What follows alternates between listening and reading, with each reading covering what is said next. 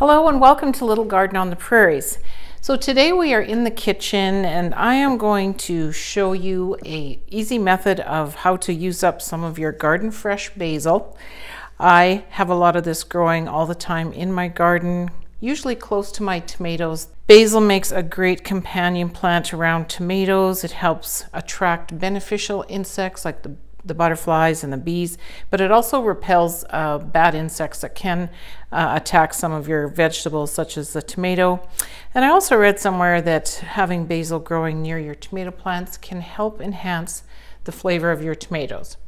Not sure if that's true or not, but when you have this growing in your garden, of course, it gets bigger and you want to be able to harvest and use the basil for, your spices or in your fresh cooking.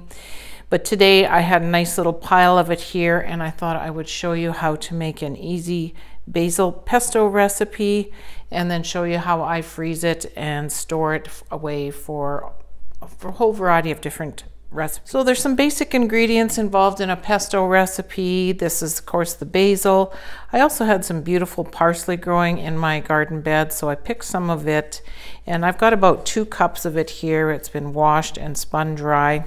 I also have my very first garlic cloves that I harvested from my garden. It's not very big, but I think this little bulb here will be the perfect size for this recipe.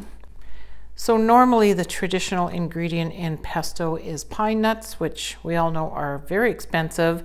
So using walnuts is a great alternative. It's much more economical and I find the taste is still really good using walnuts. We're also going to squeeze in some lemon, use some good quality extra virgin olive oil, and it's optional whether you want to add in some salt and fresh ground pepper, and also the Parmesan cheese is optional. I find if I have it, I'll use it in the recipe. Otherwise, Parmesan is something you can just add into your recipes when you're cooking with the pesto. So to blend up my pesto, I'm going to be using my NutriBullet. You could also use a food processor, which works really well. I just find this is so much easier to clean and I'm just making a small recipe. So my NutriBullet should be able to do the job.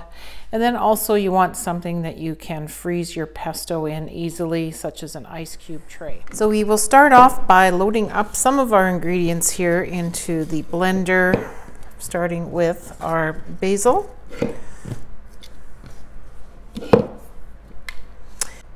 So the recipe calls for 2 cups of washed and dried basil and 2 cloves of garlic.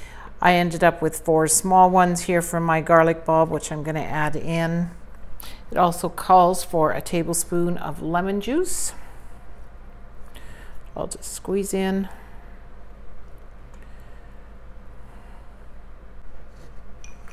Half a cup of walnuts. So the recipe also calls for a 1/4 cup of olive oil. I want this to be a little thicker because I'm going to be freezing it as opposed to eating it fresh. So I'm going to start off with just a few pours of the olive oil. We'll blend it up and then we'll see what kind of consistency we have after that. I've measured out a 1/4 cup of Parmesan cheese. I'm going to add some fresh ground black pepper.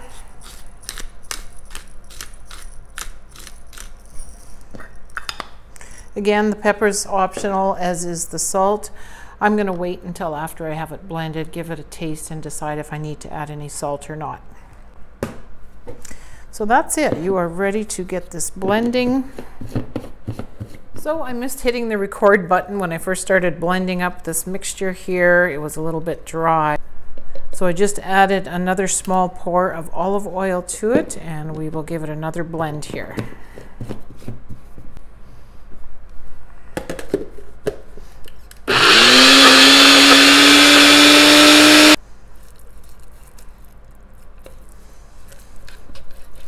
So you can see here it's still a fairly thick consistency.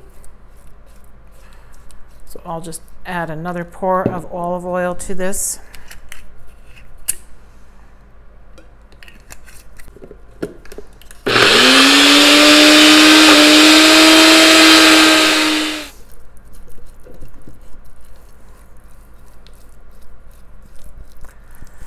So once you think you have it to the consistency that you like, you can give it a taste test and add more salt or pepper to taste. So this should keep in the fridge for a week or two. I like to freeze it in small ice cube, about tablespoon size, that I can add to a variety of different things when I'm cooking. So this is just a great way to use up your basil if you have a bunch growing in the garden, or if you love making pesto with fresh basil that you purchase from maybe the store or from the market garden. This is just an easy recipe. It smells amazing. So I will leave the recipe that I followed today in the description box below so that you can check it out. As I mentioned, this was using a 2-cup serving of basil. You could double this up if you have a lot more basil or if you want a lot more pesto. I find the flavor of pesto is fairly strong, so just keeping these in 1 tablespoon size serving seems to work really well when I'm adding it to my recipes. So now these are ready to be popped into the freezer. So once your pesto is frozen, you can just remove it from the ice cube trays here. That should come out fairly easy. As you see there, there's some nice sized portions to use in your recipes. So I just put it in a freezer bag and put it in the freezer and use whenever I need it.